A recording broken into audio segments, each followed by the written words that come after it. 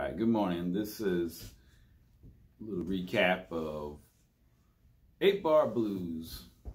So there's the 12-bar blues, which has very similar, has a slight variation, has a couple more bars if you're into math. And the 8-bar blues, which I feel is real common, it's really user-friendly because we think of everything in eights.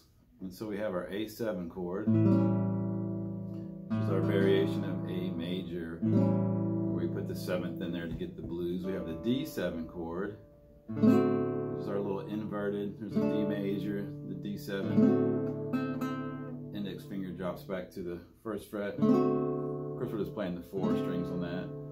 And we're going to go back to A. And then we're going to cycle to the E7, which is our E major chord. And we're going to take the ring finger off. If you're feeling it, you can add the pinky on the 3rd fret of the 2nd string to pronounce that 7th chord. Back to the D7.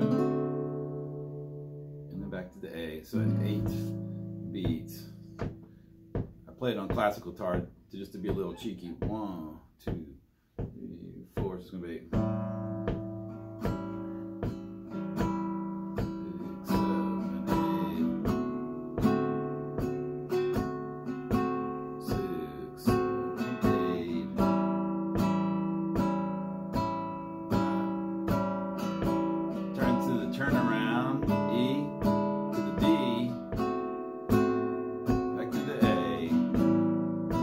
3, 4, 5, 6, 7, 8,